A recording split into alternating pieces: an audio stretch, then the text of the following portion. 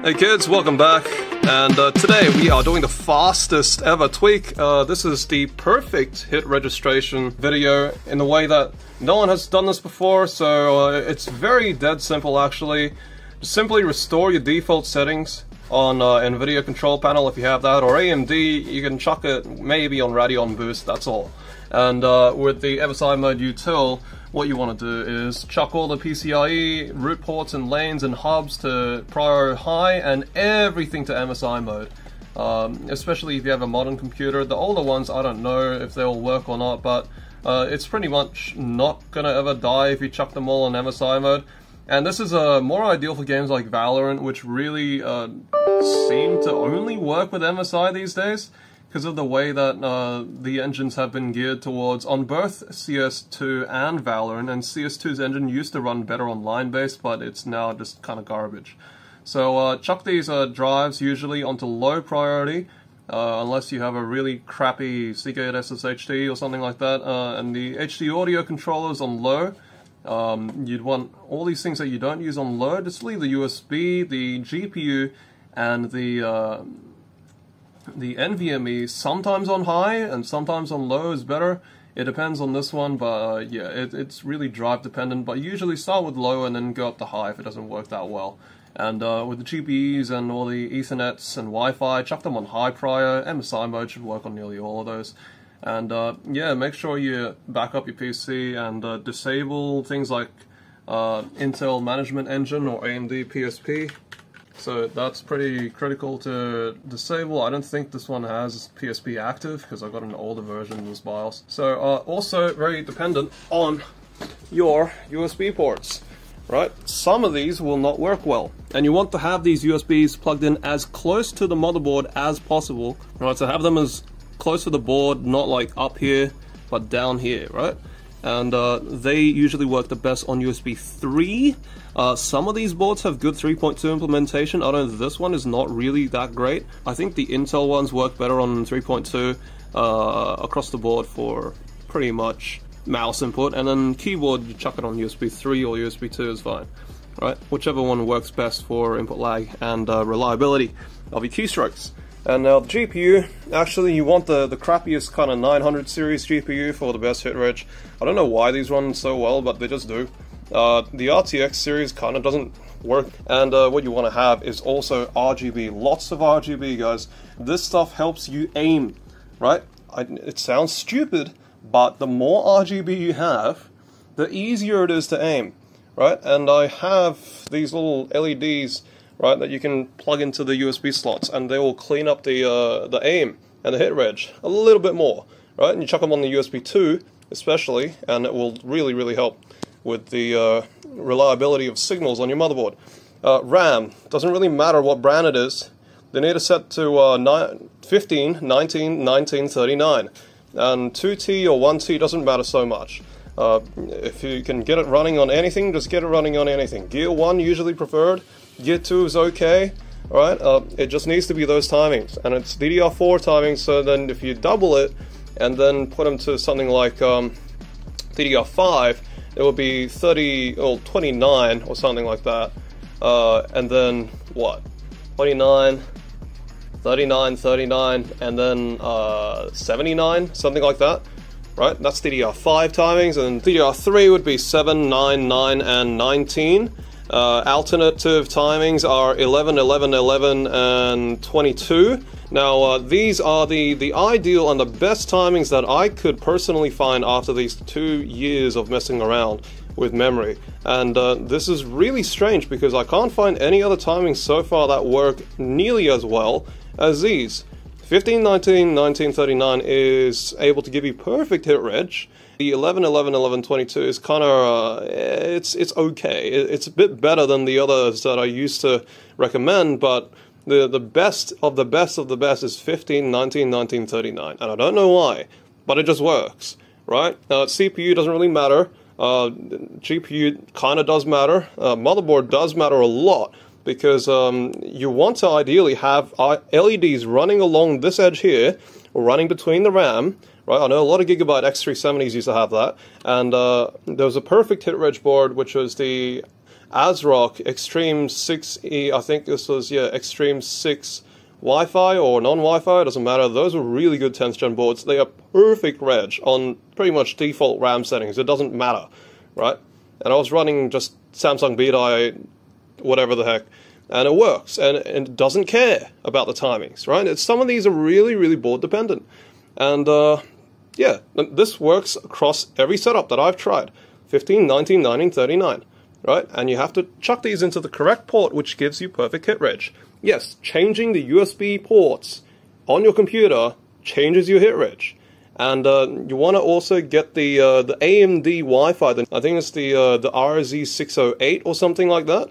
And the Intel ones just kind of suck. You don't want to try the AX200 once you've gone to that.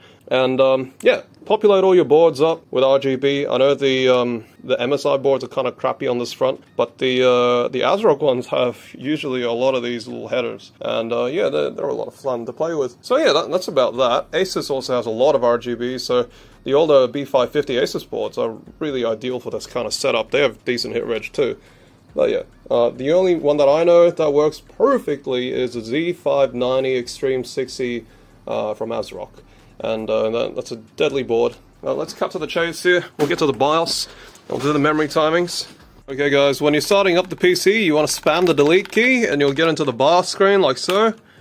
Now what you want to go to is just find your DRAM frequency or something. Set this to whatever is stable. I recommend you start with 2133. Right, and with the Infinity Fabric, leave that on auto. That should work fine as is, right? But it's usually going to be half of your memory speed frequency that you can see here. Go to your timings and set it to 15, 19, 19, and 39, or however many things that are between 15 and the TRAS, right? CL and TRAS and all these in between should be 19. Right, and you can do the alternate timings if you got a different speed set or a different bin of dies, and yeah, this generally will work for Samsung B die, Samsung C die, Hynix DJ, CJR, and this will work for Hynix M die. This will work for practically everything under the sun, right? Except for those really, really crappy, maybe OEM sticks that you can't do anything with. But 15, 19, 19, 39 is nearly guaranteed to work on 2133 megahertz. Okay, so that's very, very loose timings. And yeah, and once you've done that, you just go and save and exit, and there you go. Bada boom. Good to go. Right? And that is literally it. That's all you need to do. You can chuck on game mode. It's good. Disable HPET, right, as always. And yeah, GPU accelerated, whatever, it doesn't matter. These are the only two things really that matter, right? Leave your things on default, right? And then chuck everything on the correct RAM timing, and then after that you should be sweet, right? Get the latest NVIDIA or AMD drivers, they all work these days, they're fine. And then finally what you want to finish off on is go and get this thing called Display Driver Uninstaller, DDU. Right, open this and uninstall all the graphics drivers that you don't use. Right, on laptops you don't want to uninstall the integrated graphics, or otherwise you might get a black screen. But usually it's fine. Just do it, right, and then do clean and restart. And so you just go pop onto anything right here. Even your audio, you want to do a fresh reinstall of those. Usually, clean and shut down or clean and restart. These are the best ideas. And yeah, you go to the GPU, same thing here. I'm running NVIDIA, so obviously I'm going to uninstall my AMD drivers, and you press clean and restart and it will do it, right? Or you press clean and do not restart if you're running on a desktop and it works fine. Okay, so this will help you get that extra little bit of responsiveness on your mouse, because unused drivers do cause a bit of extra lag. Just from what I've seen out of experience, every time you boot up the computer, it'll try to initialize drivers for things that aren't there. Especially graphics drivers are the biggest offender, and sound drivers as well also have some issue. Now, I haven't installed creative drivers on this, so I don't really need to mess around with it. It's usually for older Windows installs, right? And make sure the MSI modes are set correctly, and then you can launch the game and really give it a shot. Alright, I'm going to rest this up here so I can actually play. The desk is very messy. I'm in the middle of a rush hour in Christmas, trying to get PCs out the door, so you might understand that this is not exactly the ideal setup. Remember, if you're on a laptop, be careful that you know which one your CPU uses. right? Because if you're on AMD, you don't want to uninstall the integrated AMD graphics, and if you're on Intel, you don't want to uninstall the pass-through Intel graphics. So yeah, you want to close that if you've only got one thing to uninstall, right? I recommend you do all those because if you got an old install of Windows, chances are you got some old graphics card drivers still there. And here we're running just the Ethernet. Right, now what you'll see off the bat is this will have a lot better spray control. This will have a lot better aim, right? And it's going to be a far simpler, smoother, and easier experience. Right, and this has been tested across my home rig, which I finally got to perfect hit reg after nearly 2 or 3 years, right, of just walking around the dark.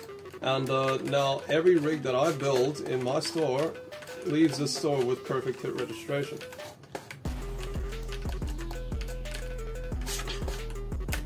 Yeah, so none of those ghosting shots or phantom pass-through shots, right?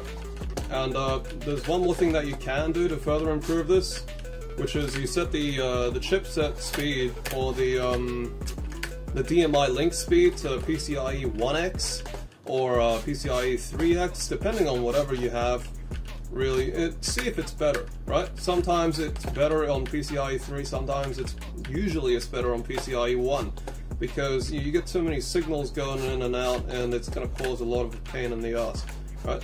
So get that sorted out, and once you get all this done, this is what you want to expect, right? Perfect hit registration across the board, right? Server lerp is not really too much of an issue anymore either. So skill issues aside, I know I'm just a gold player and barely worth any salt in this game. I'm at least hitting my shots, which I'm landing, right? Which wouldn't land before. Anyhow, let's get through warm-up, which is usually the worst of the worst for hit reg. Right? And even there, I'm somehow leading, right? In this whatever lobby. I don't know, I don't really care too much. Shots land and shots hit, and that's all I care about. The headshots are clean, right? And in this, you can also use raw input buffer. It does help on certain configs. I prefer to leave it off because it helps your spray control to leave it off, but it does help aiming if you turn it on, right? So here you can turn this and go for broke, really. Yeah, it depends on your graphics card. Some graphics cards, they don't like helping your spray control much, right? Everything I'm saying sounds absolutely stupid, and it is really stupid that this stuff is true, in a sense. Right? But it's just the way it is, right? What can you do about it? Things are just the way they are. Riot program's a garbage game. CS2 follows suit. I mean, CSGO had much better hit reg than Valorant.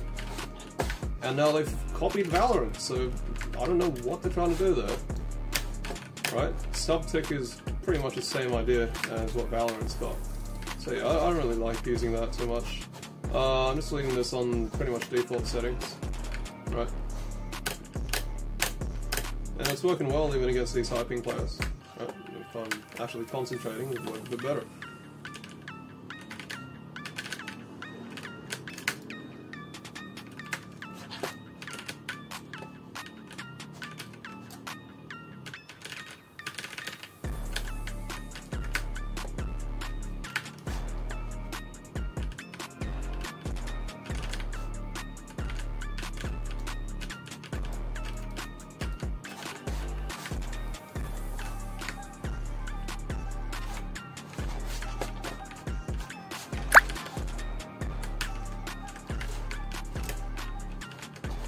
Note that this doesn't fix speaker's advantage so much, right? Because if they're on 100 ping and they swing you, they're still going to get that silly advantage. But it's going to help you a lot with pretty much eliminating overswing, which is a thing if you have really bad memory timings in MSI mode prior. Right, so just, this is much more playable. Like, I can actually get past Gold 3 now with this kind of setup. Whereas before it's like, oh, I need to do all these tweaks and you know, get the mouse as low input as I can, you know, oh, this and that, this and that. Oh yeah, I could show you 3.2, it's not going to be pretty.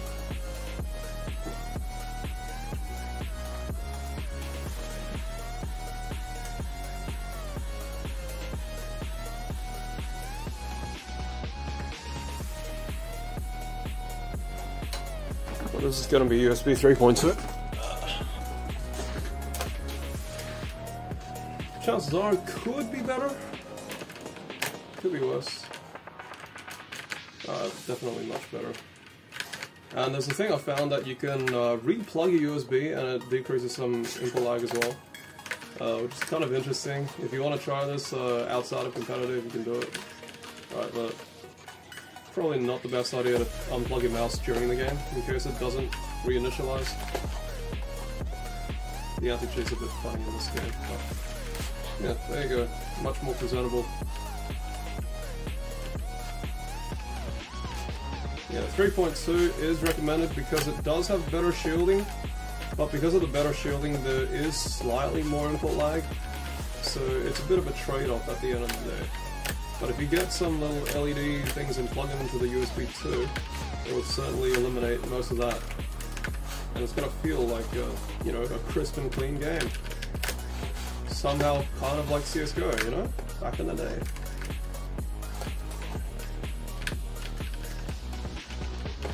Ooh, okay, yeah. Yeah, ping, that's good. The whole lobbies are like 40, 50 something. Come on.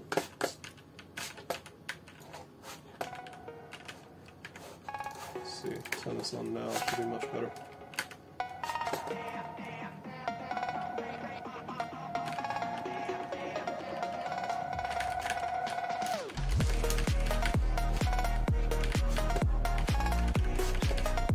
And from what I see, the VLI and VIA USB hubs that you can buy, like the KVM that I'm using, they actually work fairly well. For Hitreg and AIM, it doesn't actually do anything bad, which is very interesting. I thought it would, but it doesn't. It actually is slightly better that it combines into one port so that it doesn't fight over the USB controller. Especially that you're running into the USB 3.2, it seems to be a lot cleaner of a signal. Okay. Ah, that's real quick. It's a big rip.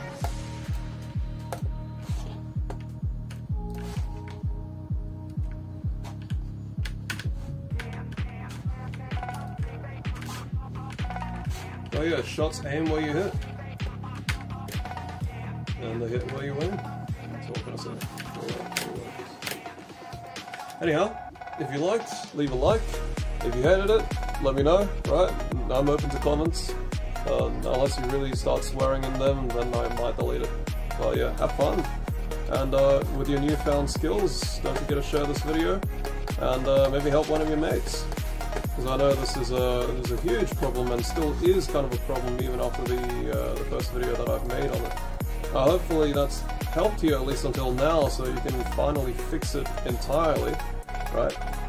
And that is plugging it into the correct USB port, which leaves you to the least input lag and the least Hitreg issue, right? And yeah, finding the perfect motherboard for yourself. Hopefully one with onboard LED, right? Near the memory slots especially will clean up the signals there. The supply rails, right? And going through the MOSFETs, they don't really take all of the spikes and the radio and IR frequency spikes either. So the only way to fix those is chuck a lot of lights on them, and it will convert the invisible spectra of electrical noise into visible spectra. So that will just emit as visible light, colors, and you know, fun times. RGB increases your responsiveness, maybe not your FPS. And that's really that, guys. See you guys next time. Drop a like, or I will drop your frames. And take care.